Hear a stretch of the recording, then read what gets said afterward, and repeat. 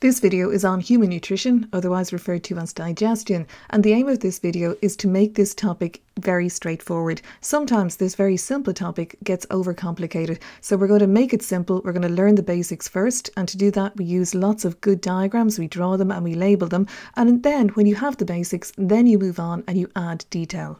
What is digestion and why is it needed? Digestion is the physical and chemical breakdown of food. So you remember that food is made up of those biomolecules, carbohydrates, proteins and lipids, for example, and we need to break down those large molecules into smaller, more soluble subunits, or particles that are small enough to pass into the blood and then on into cells.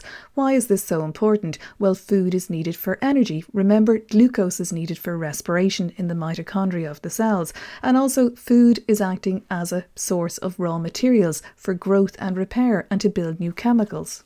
What is meant by physical and chemical breakdown of food? So what does physical mean? Well, physical breakdown of food starts at your mouth. It's the crushing and the grinding action of your teeth, crushing the food and turning it with the help of your tongue into a ball known as a bolus. And you have a certain number of very particular types of teeth, and this is known as your dental formula, and there's a separate video on that. So your teeth, with the help of your tongue, are going to crush and grind the food into a ball known as a bolus. And know as well that another name for your mouth is the oral cavity or the buccal cavity.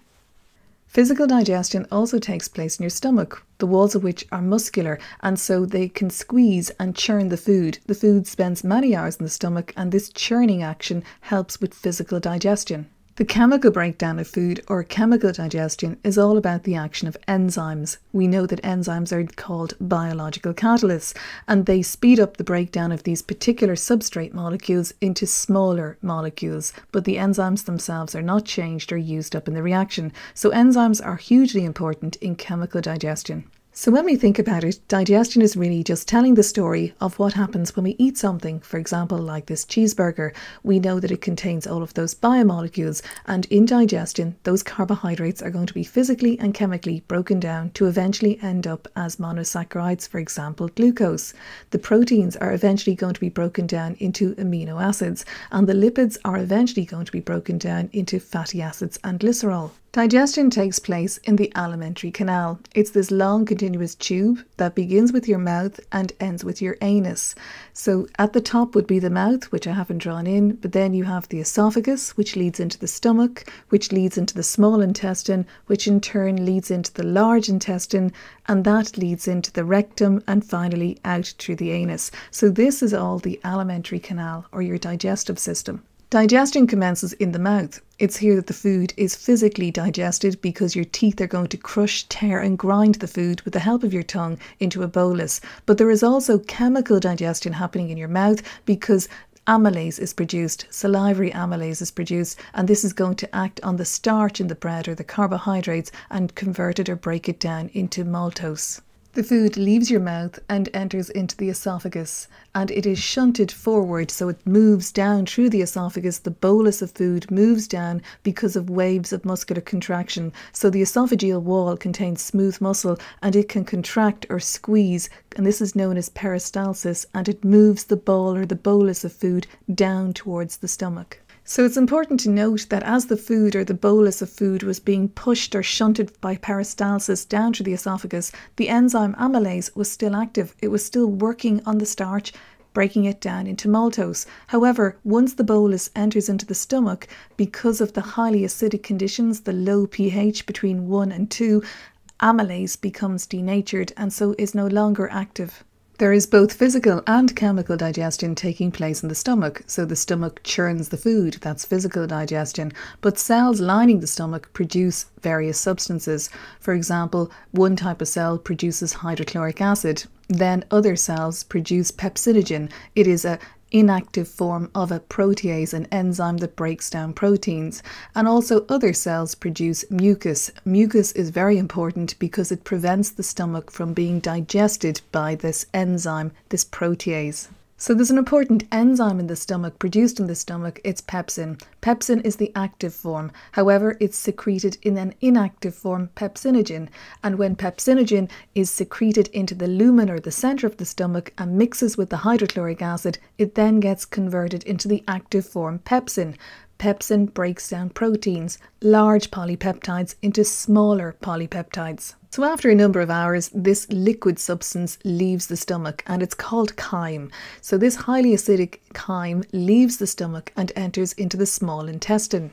It is in the small intestine that secretions from the pancreas and the liver act on this chyme. So the pancreas produces pancreatic enzymes and also sodium hydrogen carbonate, which is going to neutralize that chyme, and the liver produces bile, which gets sent to the gallbladder and eventually makes its way to the small intestine, where it too acts on the chyme. The acidic chyme left the stomach and entered the small intestine. It's here that it was acted upon by enzymes made in the pancreas but secreted in the small intestine. So these enzymes are pancreatic amylase, lipase and protease. So carbohydrates, lipids and proteins are going to be chemically digested in the small intestine. The pancreas also produced sodium hydrogen carbonate, which neutralizes the acidic chyme. The liver produces bile, and it's very important to note that there are no enzymes in bile. Bile is sent to the gallbladder where it is stored and concentrated, and from the gallbladder it is then secreted into the small intestine. Bile emulsifies fats, so it changes large droplets of fats, it converts them into many smaller droplets, which makes it easier for lipases to act upon and to break them down. The small intestine is very long and it can be split into two sections. The upper portion is the duodenum. It's here where most digestion takes place. The lower section is known as the ileum, and it's here where the digested food materials are absorbed into the bloodstream.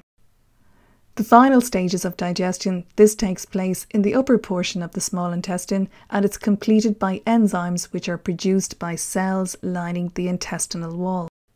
So at the end of digestion, the carbohydrates are now monosaccharides, the lipids are fatty acids and glycerol, and the proteins are amino acids. Digestion is now complete, and we have ended up with the products of digestion, which are monosaccharides, fatty acids and glycerol, and those amino acids. We'll also have ended up with vitamins and minerals and water. So we're now in the lower portion of the small intestine, the ileum, and it's here that absorption takes place. This is where those products of digestion leave the small intestine and pass into the bloodstream. So when you look inside the small intestine, it's covered in these finger-like projections called villi, and there are many of them. This is one singular villus, and remember, the products of digestion are going to pass through the walls of individual villi and into the blood supply. So let's look at one villus and see how its structure helps with absorption. Well, firstly, each villus is very thin-walled. It has a good blood supply because remember, the products of carbohydrate digestion, the monosaccharides, and the products of protein digestion, the amino acids, they're going to pass directly into that blood supply at the centre of each villus. Also, each villus has a lymphatic vessel, a lacteal, a blind-ending vessel, and it's into this that the products of fat digestion, the fatty acids and glycerol will pass. Eventually, they'll reach the blood supply at the subclavian veins at the base of the neck, so they'll rejoin the blood supply up there. The cells that cover each villus, they themselves have their own little infoldings called microvilli, and they further increase the surface area for absorption. And the fact that there are so many villi in the first place, they're so numerous, is another major benefit because it further increases the surface area for absorption. So the small intestine is really well suited to its role of absorption, and it's particularly because of the presence of these villi. So how does absorption actually take place? Well, it involves diffusion and active transport. So when we leave the small intestine, the only material that enters into the large intestine, which is next, is that which has been undigested or unabsorbed. One important process that does take place in the large intestine or the colon is the reabsorption of water. So water is reabsorbed, and the material then that continues to pass through the large intestine is feces, and this eventually gets expelled through the anus. So that's a very basic outline on digestion. So remember, it's really important that you yourself are doing the exam questions. That's the only way to find those tricky questions, the questions that you don't really have a grasp on yet. So do the exam questions, write your own notes, use your textbook, and the very best of luck.